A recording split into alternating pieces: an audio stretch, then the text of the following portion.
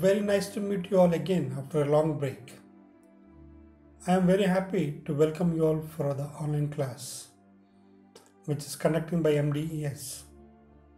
Even though we are distracted or disturbed, let us try to concentrate on studies. So today we start physics chapter of class 9th. My name is Roshan and I am a physics teacher. In our daily life, we have seen many objects.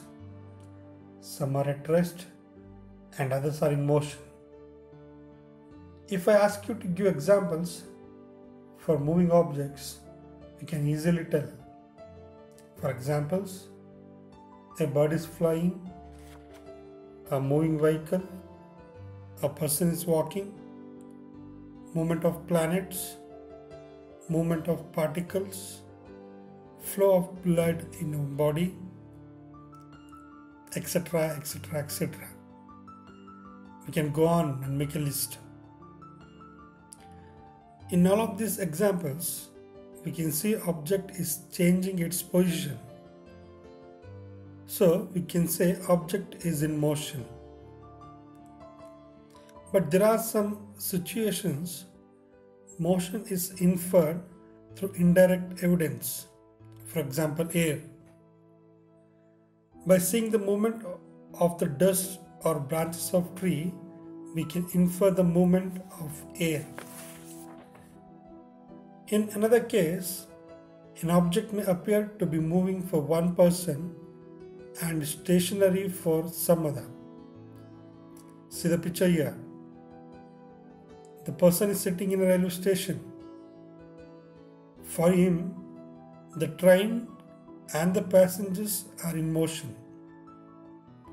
But the person sitting inside the train, for him, the fellow passengers are at rest in a moving train. Some objects move in straight line. Some are in circular path. Some vibrate, some rotate. Some objects are a combination of these. So in this class, we learn to describe the motion of objects along a straight line. Now, how to describe motion then? For example, whenever we tell our address, we say the reference point. For examples, our house is near the church.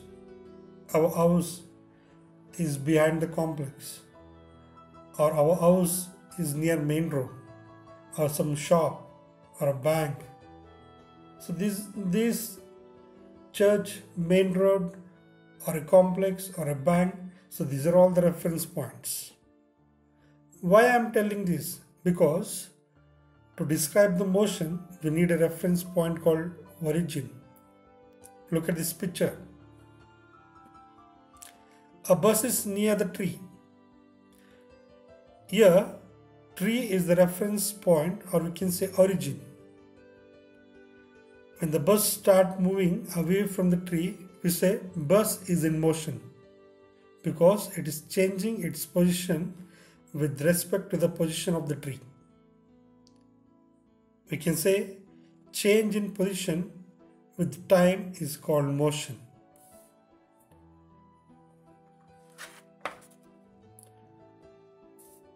Look at one more picture here. A person is moving from the point A, passing through the points B, C, D, and coming back to A. The total path length covered by a person is, we can say, AB plus BC plus CD plus DA. That is 3 meter plus 5 meter plus 3 meter plus 5 meter.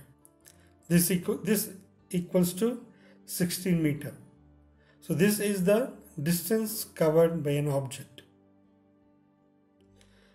Now let us see the difference between the distance and the displacement. Observe the picture here.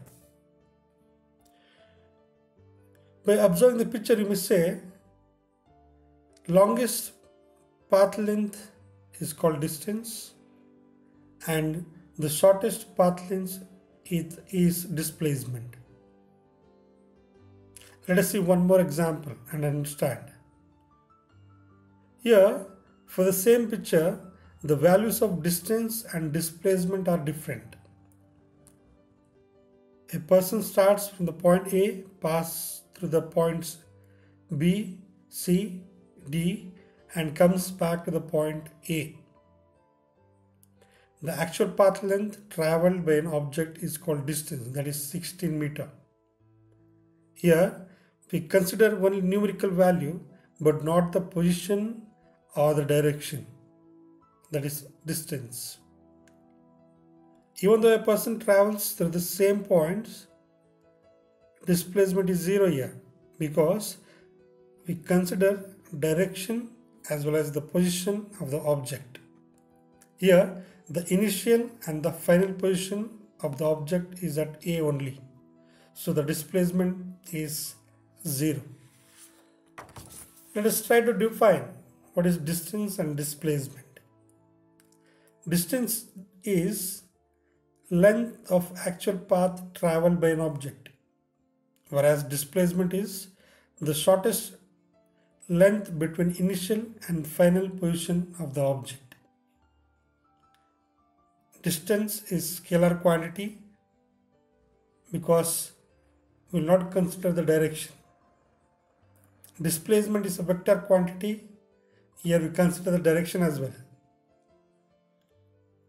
Distance remains only positive, it cannot be 0. Displacement can be positive, negative, or 0 also.